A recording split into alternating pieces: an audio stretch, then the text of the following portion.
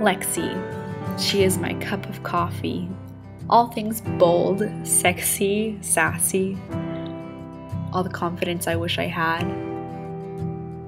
Our Emma joined us in college. She keeps us sane with her kindness and all love. There's my glass of orange juice, my sister Katie. She was excitement, risk, adventure, and she left us too soon. And there's me. They say grief comes in stages that you have to go through to get over it, or whatever. Denial, anger, bargaining,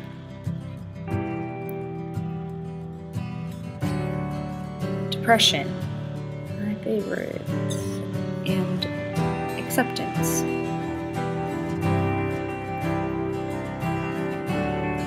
There's also the idea that it's kind of a more continuum.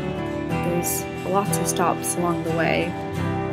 There's shock, numbness, denial, anger, fear, searchings, panic, guilt, loneliness, isolation. My question is, what happens if you stop